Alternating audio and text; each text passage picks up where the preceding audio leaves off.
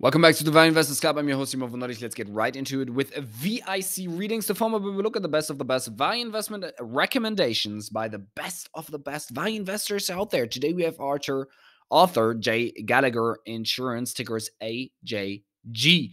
Price of the point of filing is $188. This is not recommendation, not advice. Please do your own diligence before investing into anything. Let's get right into it. Let's first look at the financials, the numbers. It has a market cap of 40 at this point of making the video of 42 billion, around $200 price tag for each stock, and enterprise value of 48. So higher enterprise value than market cap. It is usual, but the other way around would be better, of course. A PE of 37 or almost 38, and a PB of 4.5. Gross margin 41. That's or 42 almost. That's not bad, but it says here for the industry it is average. And a net margin of 13. That also sounds quite all right. RIC of 7. That is, I mean, that's not that high. They say for the industry it is, but in general, that's not that high. We'd like to usually we'd like to see at least 15, and interest coverage is 6.4. That's also not that high, so they might get. I mean, it's not low either. So you can't really tell if they won't be able to pay their pay their bills, pay their debt, but I'd say it's not likely. That they're not able to do it, obviously. EV to FCF 24.81, and whoops, I don't like you ads. Let's take a look. Okay, we got a great revenue growth. We got great net income growth. It looks like a typical compounder. It looks really great every year. Operating cash flow, free cash flow, net income, revenue, everything goes up every single year. And it looks like a graph that we like to see. But they have a lot of debt in comparison to cash. They got 342 million in cash, 6,415 in debt. How much equity do they have? 9,144. So at least they have more equity than debt. Otherwise, this would already be out of my investment ideas. So they have negative share buyback ratio, so they're diluting stockholders by not every year around 2, which is probably stock compensation for employees, stock-based compensation. But in some years, like 2021, they had 7.6, which is not so little. But there again, we see the curve in equity and assets. They're growing like crazy. We got a nice compounder going, so it seems. So let's dig into the qualitative side. Let's see what they're saying, why this is a great company and will remain one, hopefully. Author J. Gallagher and Co. Oh, did I say this is not a recommendation, not advice? Please do your own diligence before investing into anything. Now let's get right into it. With the qualitative side, author J. Gallagher and Co. AJG is poised for an outstanding 2023. Industry conditions are favorable, and AJG likely should lead the group with both organic growth and acquired revenue. The insurance brokerage industry is concentrated 60% among the top 4 players, and AJG has a 10% share. A stable, competitive environment and mostly recurring revenue make for a high-quality industry. Founded in 1927, Gallagher has preserved its founding culture even at a $40 billion market cap. Members of the family active in management own $350 million of the stock.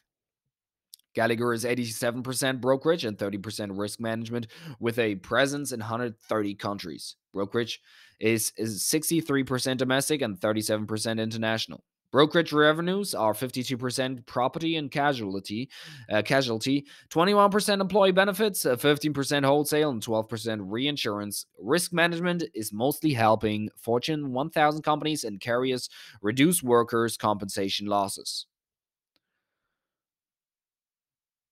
The US insurance brokerage industry is firmly in a hot market, and Gallagher is especially advantaged. AJG 2023 revenue will reset meaningfully higher given its 78% commission based. Insurance policies are set to broadly cost 10% plus more in 2023, a big boost to AJG commissions. Renewal pricing, the sum of exposure changes and rate increases. Insurance exposures were largely flat pre-COVID and decreased during the pandemic. Starting in 2022, exposures increased at a mid-single-digit rate, driven by price inflation. Sorry for stumbling over words. 2023 exposure will also be driven higher by inflation, even as inflation wanes, as a disproportionate portion of the year's renewals occurred in January. Gallagher's January renewals were up more than 10% in price. Insurance rate increases, particularly in property markets, will be elevated this year. After more than $100 billion in property losses each of the past 2 years, reinsurance rates have risen. This is in turn has primary property insurers citing catastrophe rate increases for 2023 in the 10% to 40% range. Travelers recently said it's hard to characterize this pricing environment as anything other than very strong. Incredibly stable and near record levels. The breadth of the pricing gains across our book is very strong and very consistent. Gallagher recently said it thinks the property market it could get a lot firmer. Willis expects between 0 and 10% price increases in the following major lines: general liability, auto, umbrella high hazard, and excess high hazard. There's room to run as insurance rates only recently started to recover from a major soft market and period of stagnation, have not kept up with inflation. Historically, accretive M&A has been a revenue driver for Gallagher. However, during the past several years, private equity, PE, paid up and pushed aside publicly traded brokers. PE has aggressively rolled up the brokerage industry during 2/3 of all the 800 plus deals in 2022. M&A conditions have now changed in favor of Gallagher. Leverage ratios for each of the insurance brokers backed by private equity have reached 7x to 8x versus AJG at 2.1x. Four private equity backed brokers issued debt last fall at an interest rate cost of around 10%. Whoa. SOFR plus 3.75% to 5.75%. This now high cost of capital means acquisitions no longer make sense for private equity. It may prove propitious that Gallagher was less active acquiring the past few years. Multiples paid for acquisitions with $10 million plus in revenue increased from below 12x EBITDA in 2019 and years prior to 14x EBITDA the past 2 years. Acquisition multiples should recede in 2023 given higher borrowing costs and less PE competition. Gallagher expects to pay 10x to 11x forward adjusted EBITDA for acquisitions this year. Gallagher on its January call said, "We feel very good about our acquisition pipeline right now. I think it's going to be pretty strong in the first couple of quarters of the year." Gallagher did 4 deals in January, the most of any public peer. The company has $3 billion of cash dedicated to 2023 acquisitions, including $700 million for HR/EB specialist Buck. The remaining $2.7 billion should bring in $900 million in revenue. Buck, AJG's second largest acquisition, will help make the business more digital given its proprietary software for benefits administration. Gallagher has delivered industry-leading organic growth through multiple insurance market cycles. The company led peers with a 9.7% organic growth in 2022 and with 11% growth in Q4. Public peers have guided to mid-single-digit or better organic growth for 2023, while AJG expects 7% to 9%. Gallagher has continually improved efficiency and margins, using its increasing scale as leverage with carriers.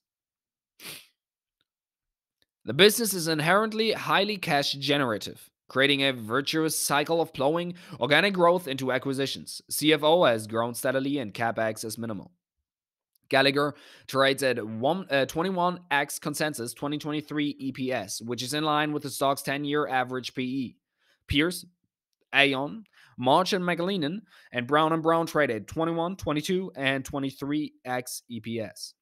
As the year progresses and Gallagher deploys its $3 billion in cash to acquire $900 million in revenue while growing 9% organically, adjusted EPS may reach $10. This above peer growth, along with a continued uptrend in margins, argue for a top of peer PE of 23 and a 20% plus investment return.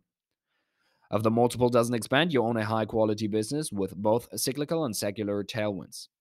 Catalysts, organic growth in a hard insurance market, and the return of acquisition driven growth.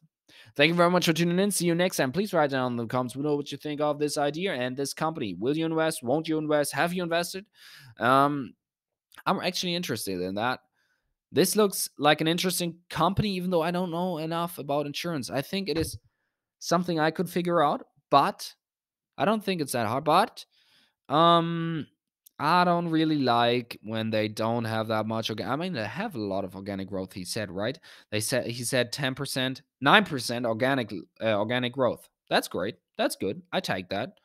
And then it seems like they have made good acquisitions. Normally, I don't really like acquisition companies who are just growing through acquisitions, but they are not just growing through acquisition, and it seems like they've been doing good with it.